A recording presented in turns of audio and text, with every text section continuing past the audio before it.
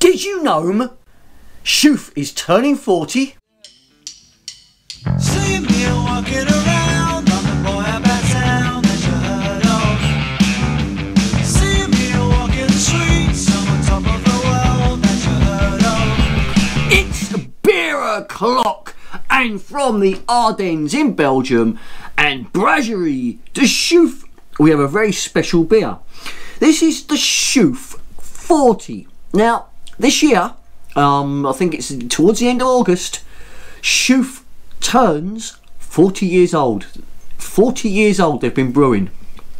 So to celebrate, they've brought out this new Chouffe 40. It comes in at 5.6% ABV and is a lot lighter than the standard Chouffe, which is like 8.5%, and some of the others in the range. Okay, so let's go a little bit about the history of the Chouffe. Obviously famous for their gnomes. I do believe he's called Marcel the gnome. They started off in 1982. We got Pierre Gobron and Chris Barrett.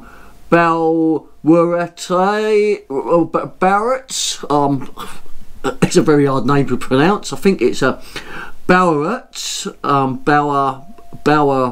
Barrett. That's what I think it is. So there we go. If I got it wrong, I'll pop my hands up. You know, I don't speak Flemish, or out that way they actually speak French more, don't they, out in the Ardennes. They first brewed a 49 litre batch of Le Chouffe, standard Le Chouffe, back in 1982, on the 27th of August 1982. There we go. Come 1986, their little hobby had sort of escalated a little bit, and that's when they sort of started off, you know, expanding. In 1992 they were doing 5,000 hectolitres a year, and they've just gone from strength to strength. Now, believe it or not, they sell their beers in 53 different countries. There's 75 people that work at the brewery. There's 9 different beers that they do. So, you know, this is quite popular. I've actually been to the brewery. I'm lucky enough to actually been to the brewery. You know, it's really nice there. Actually, it's quite an idyllic setting, right in the middle of the Ardennes, just north of Bastogne, if you're ever out that way. Okay, so without further ado, let's crack open this Chouffe 40 and give it a review.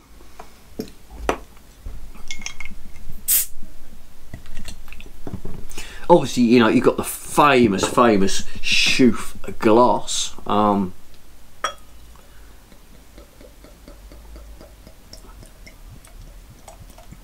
I've actually had this on draft, believe it or not, but I waited till I went to Belgium to actually pick up a bottle. I could have got it in the UK, but UK prices are a bit of a rip-off for this, I'm afraid to say, with their over £3 a bottle.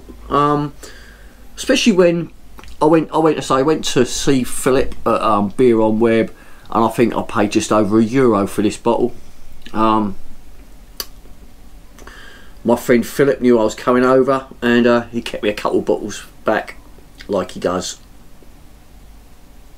I'm trying to get this a real good perfect pour on this, so you can see what it should look like with that lovely head.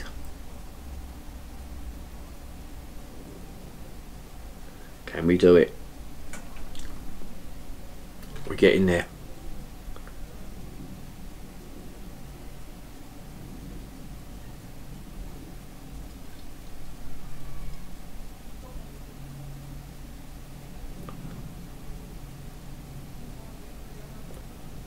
I reckon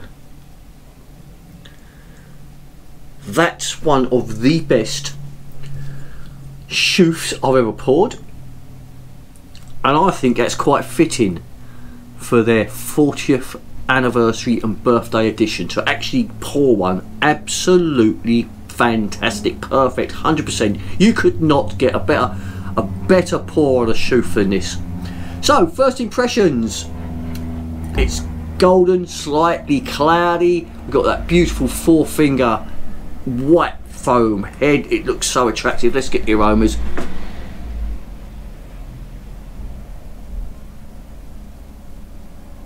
Ah, citrus and spicy.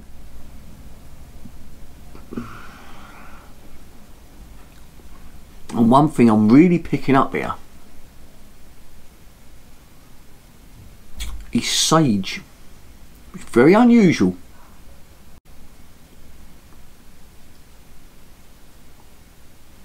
I know it's sage because I've got a fresh pack of sage in the fridge.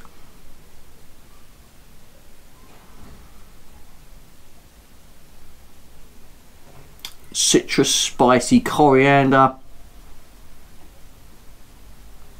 a bit of pepper there, but it's definitely sage there. So without question of doubt, let's dive in and give it a try. Cheers.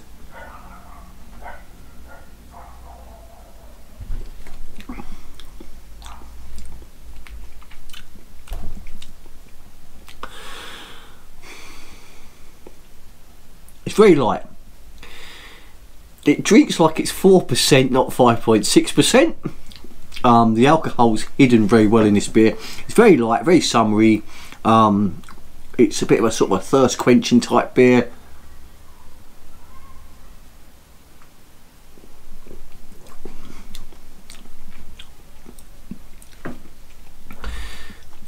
It's a little bit lacking in like the flavour. It's got it there, the citrus notes, the spices, the sage, you know, but it's very, very weak is the actual the flavours of this beer. You know, don't expect a full-bodied flavoursome beer because it's not. It's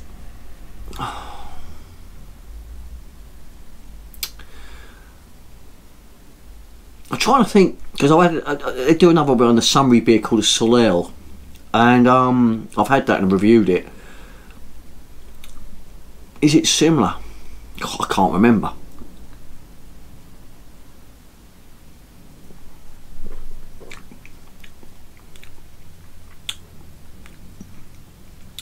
It's definitely a very refreshing beer. I don't think I'd have more than one. I think when I had it in May, I just had the one glass and then moved on to other stuff. You know, it's not something you'd want to drink glass and glass of, to be honest. I think after 3 glasses you'd be bored of it anyway. It's light, it's refreshing. You know, this is a sort of beer you could you know, on a hot day just put, you know, sit at a cafe or bar and have a glass of this, and then carry on with the rest of your day, whether it be your shopping or your, you know, going back to work or something like that. You know, this is it's a light beer to have on a lunchtime on a hot day for a bit of refreshment, and that's all it is to me. You know, I don't think I would even go out my way to sort of drink it in an evening. You know, this is what I sort of call it like a Belgian pit stop beer, where perhaps you're driving somewhere and you just stop off, I fancy a beer, you know, and pull in and have a glass of this.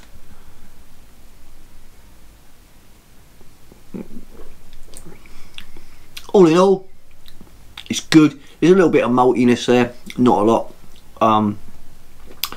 but it's just a light beer. There's a little bit of a bitter aftertaste to it. It's light, it's refreshing. On a hot day like it is in the UK today, you know, having this now is quite ideal actually.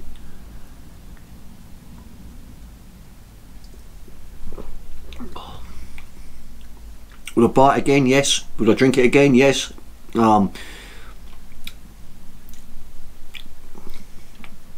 But you know, for me, I would have to be specific to when I would drink this beer. I wouldn't drink it for the sake of it. You know, it would have to be a hot day, and I wanted something refreshing. You know, and that's the honest opinion. So look, see if you can get yourself a bottle, because there's plenty floating around. All right. Obviously, if you want to pay UK prices for it, I think you can get it on House of Trembling Madness, and I think there's a couple of other places that got it in stock. I just wasn't going to pay £3.50 a bottle or whatever they're charging for it. I just thought, you know, for 5.6 beer, no, I wasn't going to do it. So I was lucky enough to get it in Belgium. So look, get yourself a bottle, try it, see what you think. Leave me a comment below. Give me a big thumbs up if you like the review. Hit that little bell, get notified every time I release a new video. And of course, subscribe to the channel. It's free. And like I always say, beer is the answer, but I cannot remember the question. Thank you for watching. Good night.